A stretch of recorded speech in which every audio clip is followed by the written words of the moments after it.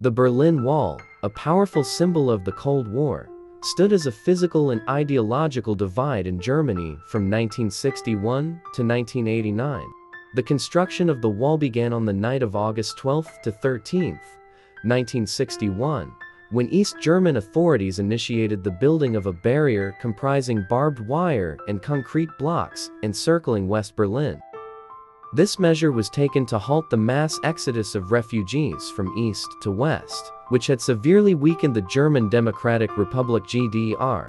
Stretching over 155 kilometers, the wall consisted of various elements such as concrete walls, barbed wire fences, trenches, and watchtowers.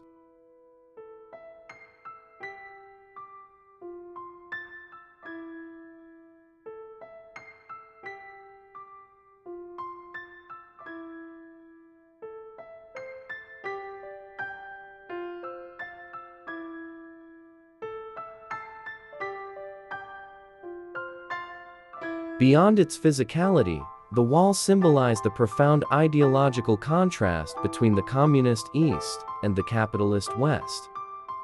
Though the wall was effective at thwarting numerous escape attempts, thousands of individuals managed to evade it. Some dug tunnels, others attempted daring leaps over the wall, and a few even employed improvised flying devices. The stories of these successful escapes serve as testaments to human determination and courage.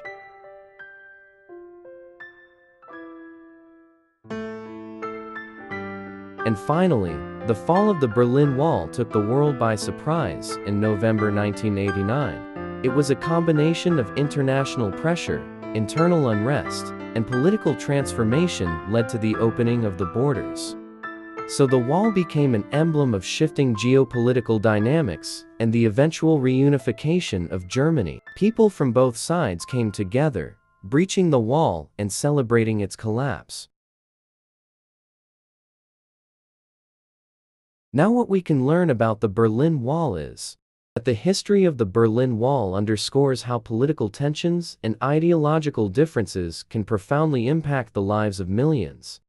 So its construction and eventual demise stand as reminders of humanity's capacity to strive for freedom, love, and unity.